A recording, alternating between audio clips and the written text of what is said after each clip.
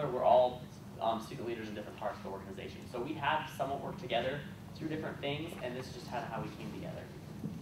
Yeah. I know people are always saying, like, why is there only one slate, and then why do these people come back at the last minute? I feel like as student leaders in different organizations, we don't always step up to be in the Student Government Association, but we're stepping up in our individual places on campus.